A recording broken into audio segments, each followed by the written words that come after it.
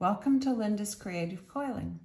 Today I'm going to show you how to end a pine needle basket on a wrapped row. The goal with this technique is to keep your coil the same thickness but end here seamlessly where your wrapping started at the beginning of the row. To do this, you can see that I've tapered my pine needles down quite a bit, and I've been wrapping. I'm going to start going down into my coil below and flattening these needles as I go and stitching down into that coil so that I can keep this coil thick and the same diameter. So to do this, I have to take lots of stitches down into the row, and I need to keep my threads very tight and dense together. So I'm going to stitch down into that row. Come out right next to there.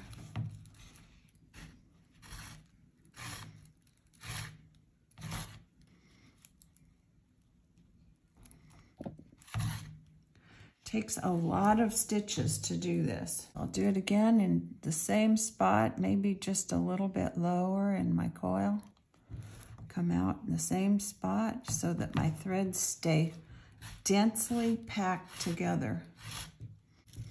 I can probably go ahead and trim off some of these that are long. Trim off some of these little ends. Do some more. I need to keep angling down. I need to keep angling down there so that I can meet up with that. So I'm going to stitch a little lower again. Stitch a little lower.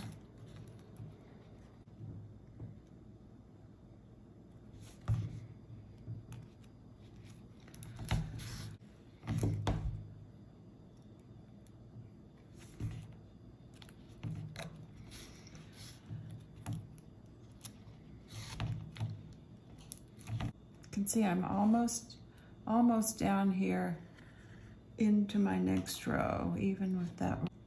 Okay, as I get out here to the end, I can break off a few more of these or cut them off. Depends on how dry your needles are.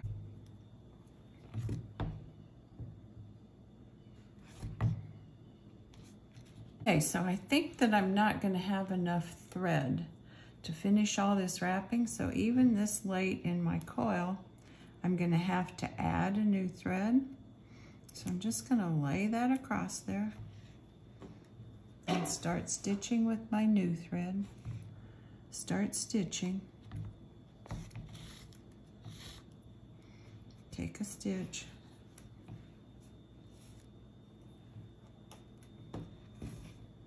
I'm holding that very tight. Take another stitch,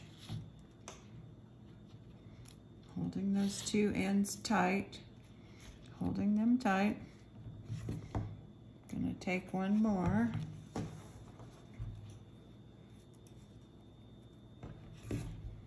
Take another one. I'm gonna be sure and keep those ends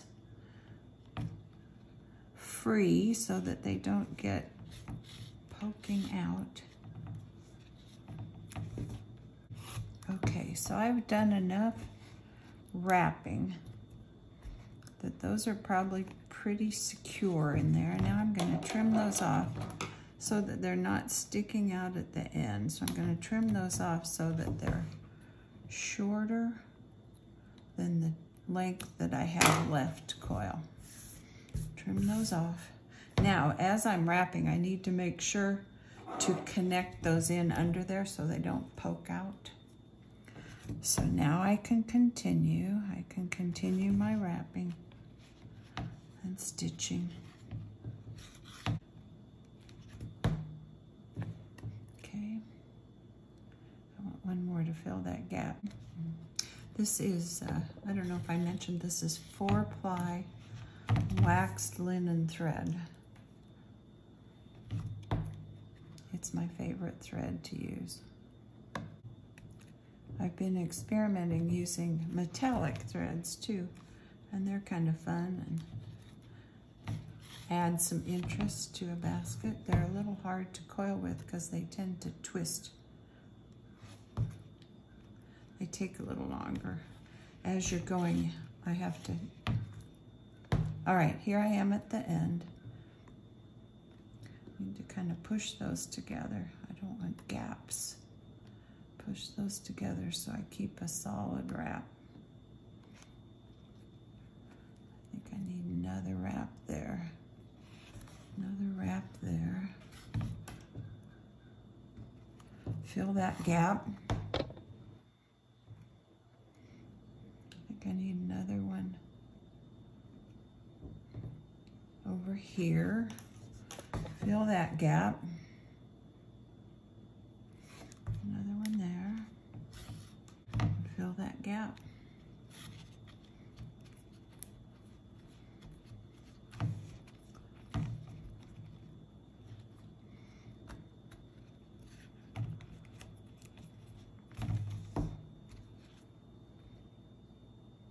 Pretty good. So that's how you do a solid wrapped row to end your basket. It's sometimes called an infinity row. And hope you'll try this technique and see how you can do using this technique. Oh, I will show you how to finish off your thread. I'm just gonna thread it through there, thread it up through my coil. Gonna need to use my pliers. Use my pliers and pull that out.